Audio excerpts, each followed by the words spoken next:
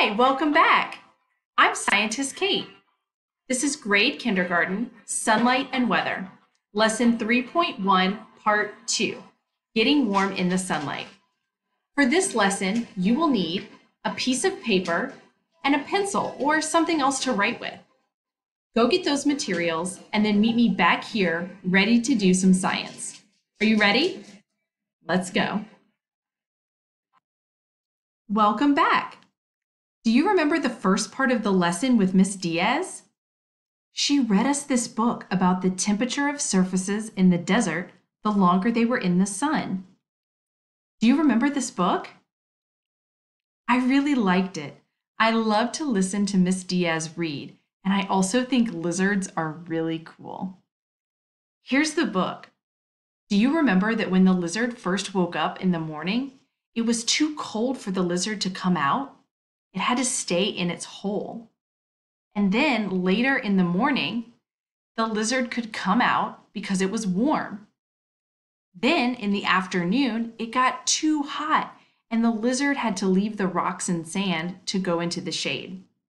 I really liked the book. And I want to investigate more about how temperature changes over time. So how could we investigate whether the surfaces being in the sun for a longer time is the cause of surfaces getting warmer? How could we investigate that? Do you have any ideas? Great. I was thinking we could use the model. Do you remember the model from last time? We used a lamp and some foam rubber and a tool to measure the temperature. Do you remember what we call a tool that measures the temperature? Tell me. That's right, a thermometer. We took the thermometer and we put it on the foam rubber and we measured whether it was warmer with the lamp on, like sunlight, or with the lamp off. And we found out that it's much warmer with the lamp on, just like it's warmer outside when the sun is shining on us. We want to know if sunlight shining for longer makes the Earth's surface warmer. What could we do with the materials in our model to represent the sun shining on the Earth from night to morning to afternoon? Think about it. What could we do? Those are great ideas that you have. Here's my idea. I was thinking that we could represent nighttime by having the light turned off and not shining because the sun is not shining at night. Do you think that's a good idea? If you agree with my idea, give me the agree sign. Great, I'm glad you agree. How could we represent morning? Should we turn the lamp on?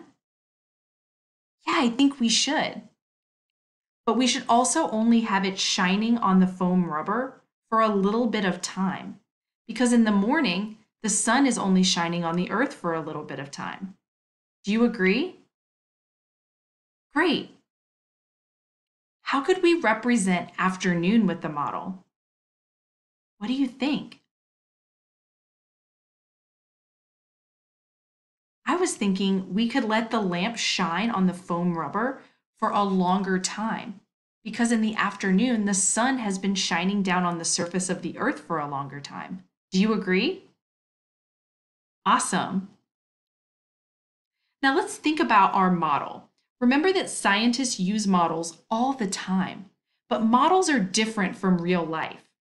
How will our model with the lamp be different from the sun shining on Earth in real life?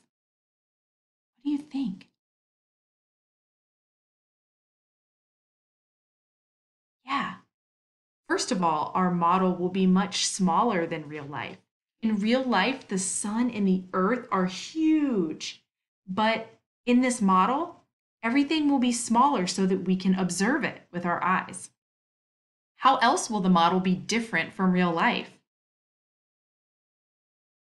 Think about how much time we're going to give to the model. Yeah, we're only going to use the model for maybe 10 minutes. We are not going to You let the lamp shine all day long, the way the earth shines on earth or the way the sun shines on earth all day long. So our model is going to be smaller and it's going to take less time than real life. So we're going to kind of speed everything up. Does that make sense? Great. Okay, so here's where you're going to need your piece of paper and your pencil. If you don't have a piece of paper and a pencil, pause the video right now and go get a piece of paper and a pencil. And then unpause the video and meet me back here. Hi, welcome back. Do you have your paper and pencil? Good. I want you to take your pencil and make your paper look like my paper looks right here. Do you see that there are 3 sections? The section on the left says night. The section in the middle says morning. And the section on the right says afternoon. Pause the video and write night, morning, and afternoon on your paper. If you want to draw lines down your paper to separate the sections, you can do that too. When you're ready to move on, unpause the video and rejoin me. Welcome back. All right, now that you have your paper labeled, we're going to make some predictions. You know what a prediction is, right? Of course you do. You've made predictions in science before. Now, before we actually set up the investigation, let's predict what we think the thermometer will say when we take an observation of it at night. So in that first section right here that says night, I want you to write the letter P. P is for prediction. And next to the letter P, I want you to predict what temperature do you think we will see on the thermometer at night? Do you think we will see very cold, cold, cool, warm, hot, or very hot? I'll give you a second to write your answer.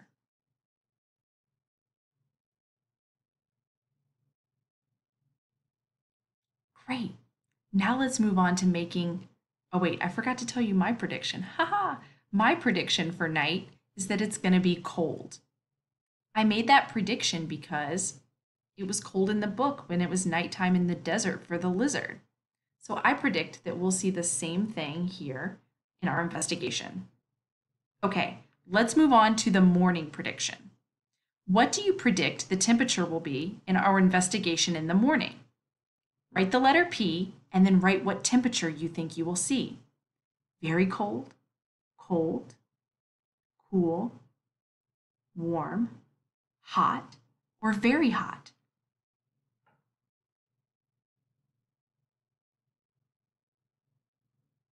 Awesome. My prediction for the morning is that it's going to warm up a little bit and we're going to see a cool temperature in the morning. If you made a different prediction, that's fine. My prediction may not be correct. All right, what about the afternoon? Write the letter P for prediction and then write what your prediction is for the temperature.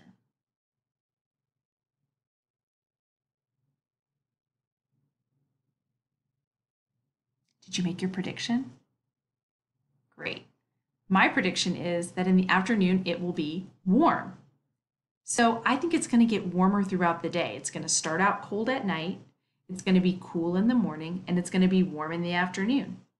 Did you make the same prediction as me or a different prediction? All right, are you ready to find out? Let's do the investigation. Now, I am going to show you a video of me setting up the investigation, and I want you to observe the way that I do it. Are you ready? Okay.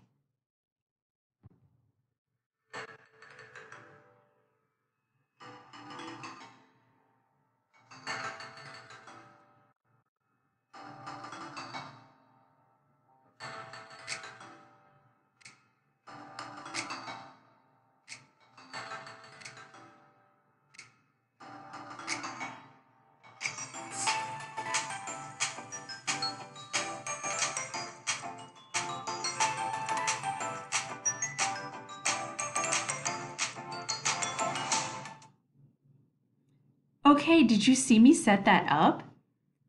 I have the lamp in the same spot that I had it in our last investigation. I had the foam rubber. I put the thermometer on the foam rubber and then I covered it with another piece of foam rubber. I did that because another scientist, called me up and said, Scientist Kate, your investigation will go a lot better if you put the thermometer inside the rubber. And I took her advice because she is a scientist who knows a lot about temperature and weather. So that's why I set the investigation up that way. Now, we're going to fast forward 3 minutes with no sunlight, and that's going to represent nighttime. And then we're going to take a reading or an observation of the thermometer. Are you ready? Let's see what happens after 3 minutes with no sunshine.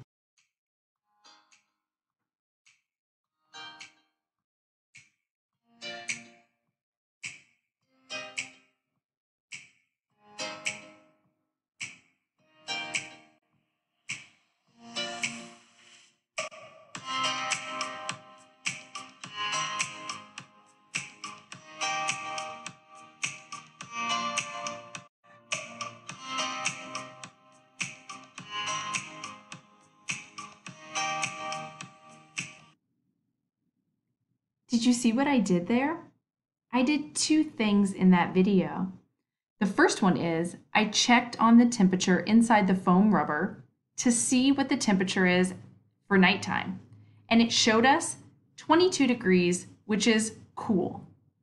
Then I set up the next part of the experiment, which was turning on the lamp and setting the timer for 3 minutes so that we can take our next observation for morning. While we're waiting those 3 minutes for the light to shine on the foam rubber, let's go back to our paper.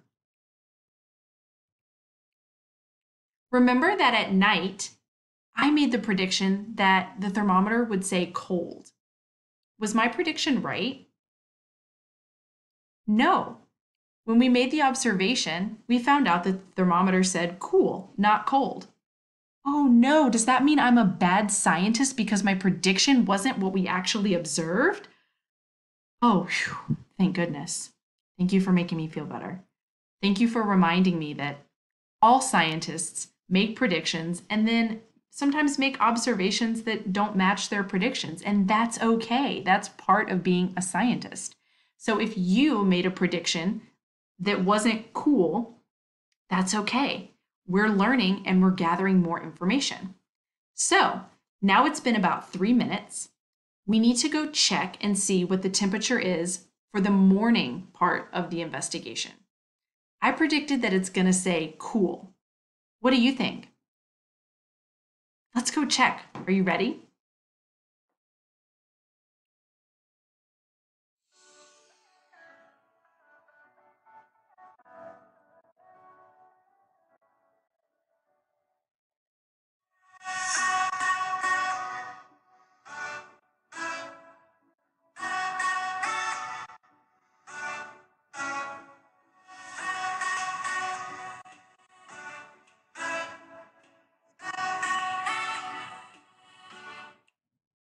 All right, did you see what I did in that part of the investigation? I showed you the temperature. What temperature did the thermometer show for the morning? That's right, it said it was warm. The temperature had gone up from cool to warm. Awesome! Then I set my timer for 3 more minutes so that later we can make our observation of the afternoon. While we're waiting for those 3 minutes, let's fill out our sheet. So I predicted in the morning that the thermometer would say cool. Was my prediction correct? No, the thermometer actually turned out to say warm. So the thing that we observed on the thermometer is a warm temperature. Now that means 2 times I've had the wrong prediction. Is that okay? Oh, thank you for making me feel better. Was your prediction correct? It's okay if it was, and it's okay if it wasn't. We're learning together. So let's look at the pattern. I predicted that night would be cold, morning would be cool, and afternoon would be warm. Here's what we've observed. We've observed that nighttime is cool and morning is warm. Do you think the afternoon will still be warm after the 3 extra minutes? Interesting. There's only one way to find out. Are you ready?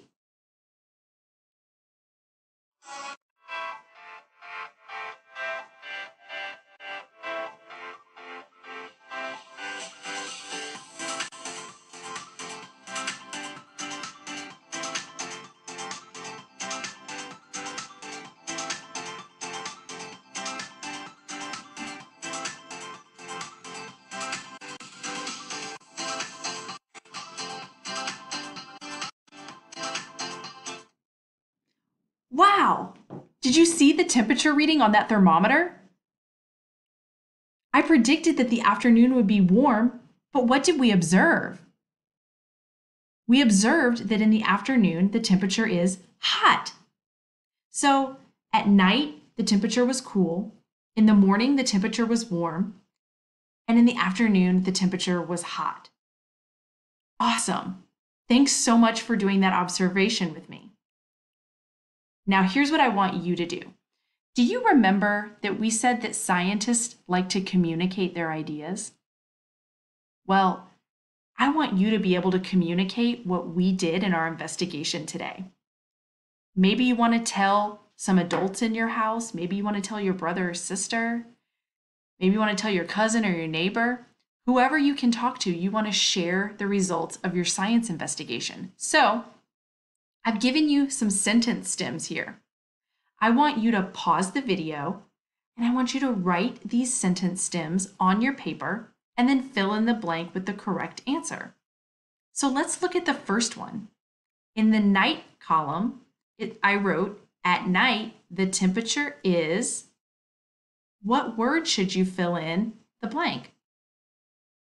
Yeah, you're going to put cool. At night, the temperature is cool because that is what we observed. Now pause the video, fill out night, morning, and afternoon. And when you're done, unpause the video and rejoin me so we can wrap up our lesson. Welcome back. Thanks for recording all of your observations so that you can communicate them. Look what I made while you were gone. I made this timeline. A timeline is a line that shows how things happen in order from beginning to end. You can see at the beginning, I have nighttime because our investigation started out with nighttime and with the lamp turned off. So at 0 minutes, it was listed as cool on the thermometer. Then later, we let the lamp shine down for 3 minutes to represent the morning, and the thermometer read warm. Then we waited 3 more minutes to represent afternoon, and the thermometer said hot. So we started at 0 minutes, we went up to 3 minutes, and then we added another 3. And what's 3 plus 3? 1, 2, 3, 4, 5, 6. 6 minutes. Awesome job adding. Let's compare our investigation to what happened in the book that Miss Diaz read to us. In the book, the lizard was cold at night. Did we find out that we would have cool temperatures at night? Does that match what we read in the book? Yeah, it's also cool in the desert at night. And our lizard was too cool to come out of his little burrow. In the morning, after the sun had been shining down on the earth for a little while, the lizard was warm. It came out of its hole and it laid on a rock in the sun. Does that match what happened in our investigation in the morning? Was it warm? Yeah, awesome, it matches. And in the afternoon, the sand and the rocks got too hot, so the lizard had to go find some shade to cool off. Did we find out that in the afternoon, the temperature of the rubber was hot? Yeah, we did. So our investigation matches the things that we learned about in the book. I love when that happens. What new idea did you learn today? You can either pause the video and talk about it with someone, or you can tell me.